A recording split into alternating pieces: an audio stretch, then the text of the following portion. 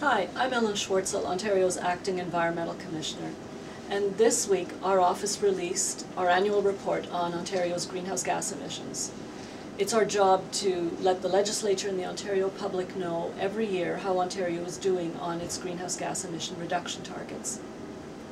In our report, we provide a sector-by-sector analysis of how every part of Ontario society is contributing to greenhouse gas emission reductions, including transportation, buildings, industry, agriculture, and so on.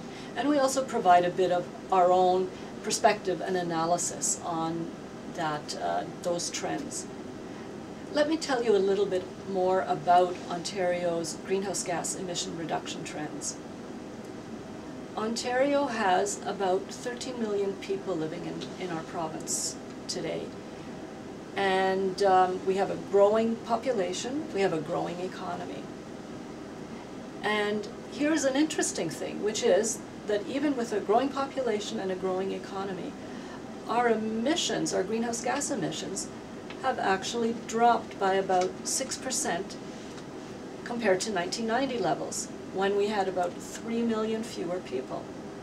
So that's a really encouraging sign, because it shows that over time our economy has become much more energy efficient. The thing is that we need to do much more as a society to reduce our greenhouse gas emissions in the future. We have more stringent, more challenging targets coming up, and we'll need to focus on being innovative and working with each other to find creative ways to reduce those emissions. And I'm going to draw your attention especially to two sectors that are important and challenging for Ontario. Our transportation sector, so cars and trucks, how we get around, and also our buildings, how we heat and cool our buildings.